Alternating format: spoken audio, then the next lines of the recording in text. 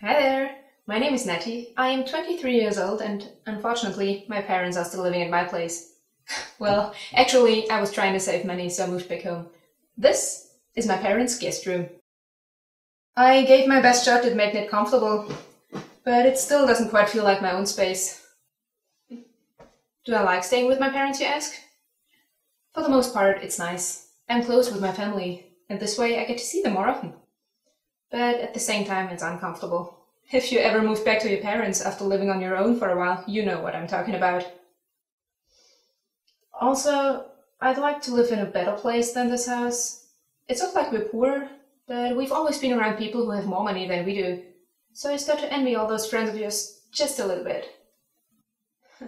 If we were as wealthy as some of those people, I wouldn't even be in this situation right now. I would be living the dream I've had ever since I was a little girl. But instead of living that dream, I now have a 5-year plan to achieve it. What do I want to do? I want to be an artist. I try practicing every day so I have some works to show people what I'm capable of. This one, for example.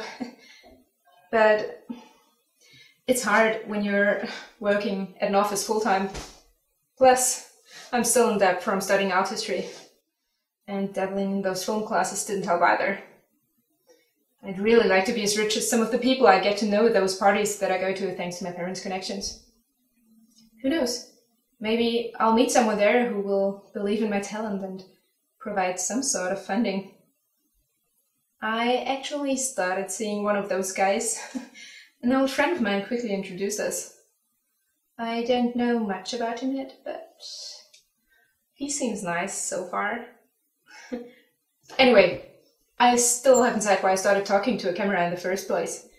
Well, I've been watching vlogs of several people for a long time, but what inspired me most over the last few years was that so many great women started sharing their lives on here. I mean, Lizzie, with all her family's ups and downs, Emma, with her ambitiousness, but also Jane, with that sincere humbleness. I love these women, so I thought to myself, why not start this myself? Maybe it will even help me with my art career. Who knows? Maybe I'll make some friends. For now, I'd just be glad if someone would even want to watch my ramblings. So until next time, have a wonderful day. Goodbye!